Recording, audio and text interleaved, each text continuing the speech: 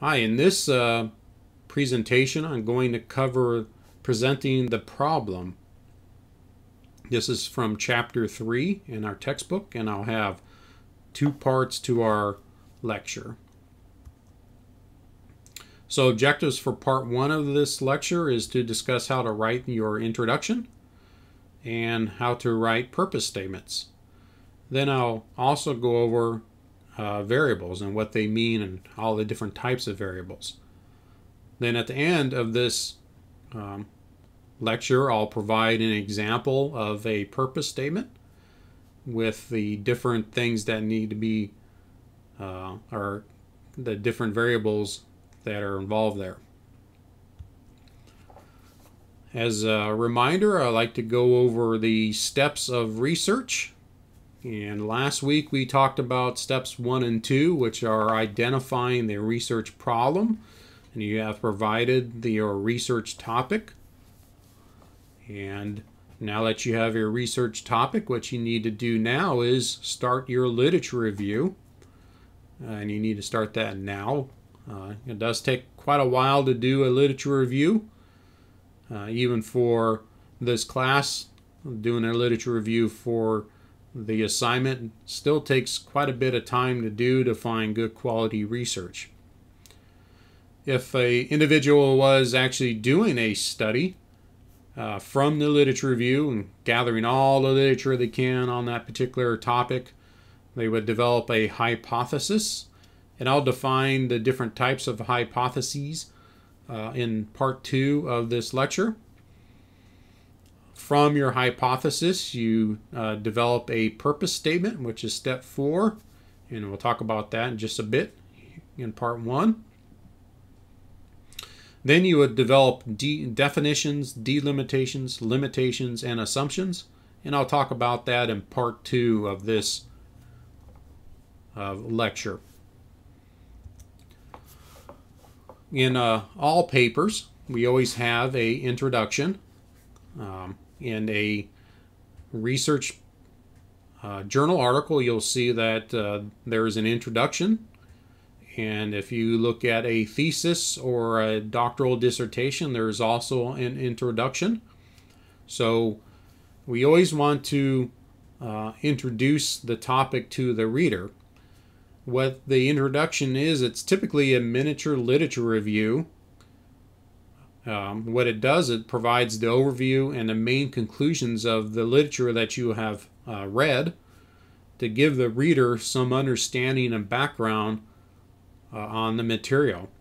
We don't want to assume that the reader has 100% understanding of the topic. You have to assume that they have some general understanding of the topic, but you may need to fill in some gaps for the reader. That's one of the things when I read students' papers and read their introduction. Students typically make a huge gap, or they forget a huge piece of information that they assumed the reader actually understands about a topic. Don't make that assumption.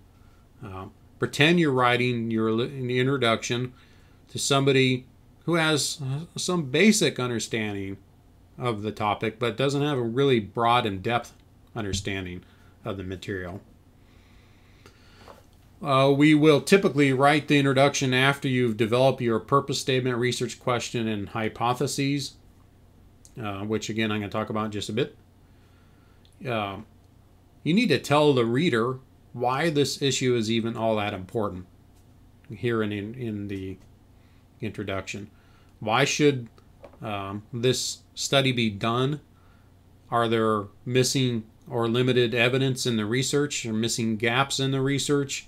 You need to tell them that there's missing gaps, explain that to them. You need to justify the reason for doing the actual study. Now, Thomas, Nelson, and Silverman, our textbook authors, do an excellent job overall in this textbook. I've read quite a few research methods textbooks, and in my opinion, they are do a really excellent job of explaining a lot of different things. And in the introduction portion of chapter 3, they do an excellent job.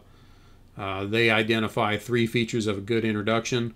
And if you write your introduction for the assignment this way, I think you'll do an excellent job.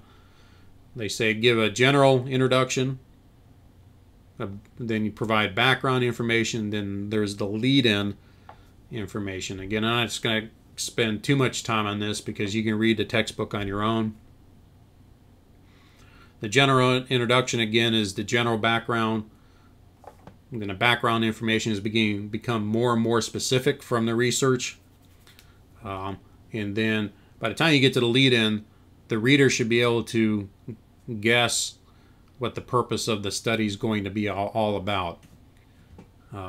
So you should be able, the reader should be able to just follow along and get to the point at lead-in and say, oh, I know what's going to happen here. I know what the study is all about. And that leads us to the purpose or problem statement. What a purpose or problem statement about is it's the focus or the direction for the study. It gives the researcher very specific directions on where they're supposed to, where they are going or went with a study. And there are some qualities of a good purpose or problem statement that we want to use, because you are going to be writing purpose statements in this class. For the next couple weeks, you'll be doing this quite a bit. You'll be identifying purpose or problem statements, because it does take some time to get used to writing purpose and problem statements. The qualities are, the purpose statement suggests an association between variables. Association is variable X is related to variable Y. Talk about that in our statistics week. Or there are some differences between variable A and B. Now, we don't use letters for variables. We use actual names for variables. So there's either a relationship or an association between the variables, or there's some kind of difference between the variables. The good purpose statement is specific to a population, and I'll talk about a population a lot more in our statistics week, but a population is a sampling of specific types of individuals that we're doing our study with. And when I give you the example of our purpose statement, you'll understand what I'm talking about there. The purpose statement should be clear and concise. Another way to think of this, it should be very narrow. Typically, young researchers will have very broad topic and broad purpose statements. It needs to get very narrow and very specific. It's typically only one sentence in length, and so it's concise and clear. Other thing is we want to remove any kind of bias. We don't want to expose our bias on in our research. Again, I'm going to give you an example of a purpose statement here at towards the end of this, or at the end of this presentation. Variables. Since I talked about the association or differences in variables, we have to understand what a variable is. If you remember back in math, we used X and Y and Z to designate something. It's the same kind of thing. A variable is just a characteristics or attributes that can take on any value or mean anything. In this class and in research, we typically say it's something. We identify what that variable is. And we like variables that it can be measured or observed. If it can't be measured or observed, we can't do research on it. Now, there are 3 main types of variables. There is the dependent variable, also known as DV. There's independent variables, also known as treatment variables. It's also, I think, called an experiment variable. And these are broken down into categorical or moderating variables, or extraneous or confounding variables, which again, I'm going to explain all this here in a little bit. And then we have finally our control variables. The dependent variable is measured. It's the thing, whatever it is, we're going to measure it. It's typically the outcome of the study, meaning that what we're trying to measure, test scores, weight loss, weight gain, blood levels, those type of things. So again, I have a video in the class, hopefully explaining, also helping you understand what a dependent and independent variable is, because if you're like me, I kind of get these confused at times too. So the big key one is that the dependent variable is measured, whereas the independent variable is the thing that we as researchers are manipulating or changing, fixing in some way. We're controlling that thing, whatever that thing is. And some examples of this would be a weight training program or teaching methods. So it's something that we control as the researcher. Some more independent variables, which are the categorical or moderating variables. This is something that can't be changed. It's just gender. You can't change. Well, you can change your gender, but for the research, we're not changing the person's gender. We're not changing their race, and we're not changing their age. It's just, that's what it is. It's a category. It's just there. That's what it is. Now, the extraneous or confounding variables are any variable. We don't know, sometimes we don't know what they are, or we can't control them, which may change the results of your study. So, somebody gets sick in the middle of a study that you're doing and you can't control that. It just happens. It's just nothing you can do about that. You really can't control that part of your study.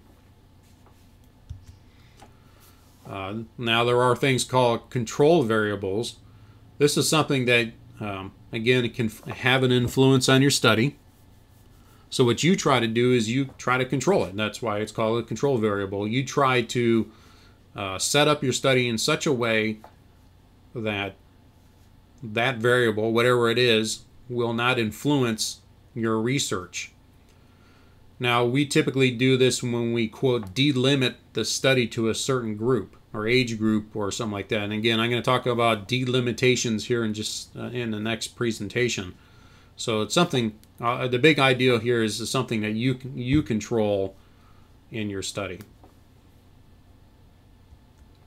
Now, here's our example of a purpose statement. The purpose of this study was to determine if there were any differences in the intensity of training, for example, 40% and 70% of the VO2 max on a cardiorespiratory endurance for male college athletes. So our independent variable, it's the thing that we're manipulating or controlling, is the intensity of training.